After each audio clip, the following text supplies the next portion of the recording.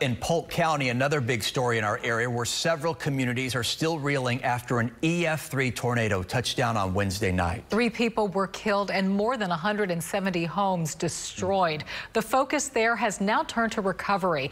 And as we have seen Texans do so many times, people are putting aside their own pain to help others. Our Hannah McKenzie back in Onalaska tonight with those survivor stories. Hannah? Dominique, Chris, I'm in the Yaupon Cove neighborhood. It's one of the hardest hit neighborhoods in the area. And looking around, it is really hard to believe that only 3 people lost their lives in this tornado. The sheer wrath of this storm completely obliterating every house we are surrounded by right now. But even after all this destruction and devastation, every single person I have spoken with today has told me they aren't just going to rebuild, they are going to grow from this. A community beaten, not broken. We got black baked potatoes down there. Onalaska residents banding together in this time of need. The community has really come together to help out. It's a really neat deal.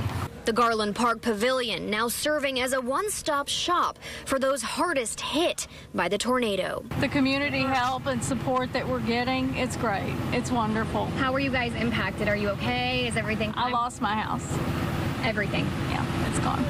Water, hot meals, hygiene products, all donated and distributed by volunteers. We're just separating it and getting it ready for people to come in and pick up as they need it.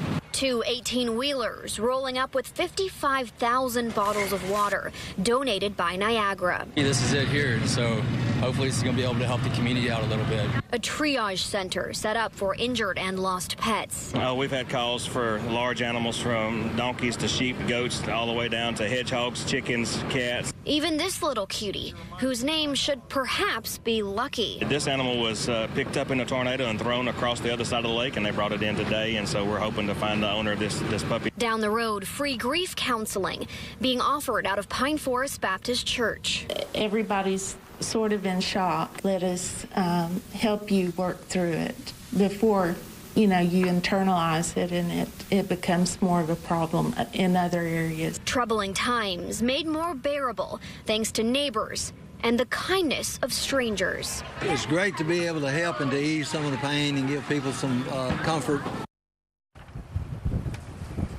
Now, just before this newscast, I was speaking with a man from the American Red Cross, and he tells me they're currently housing 120 families from this area in area hotels. He anticipates that number to skyrocket within the next few days. He also told me he heard about the numbers that have been let out by the county. They said 173 homes in the Onalaska area have been destroyed. He said that's hard to believe considering his survey crew today alone counted more than 200 uninhabitable homes in this Yaupon Cove neighborhood alone. So very realistic numbers there, and we're definitely going to have to see how this all boils out within the next few weeks. Reporting live in Onalaska, Hannah McKenzie, KPRC Channel 2 News.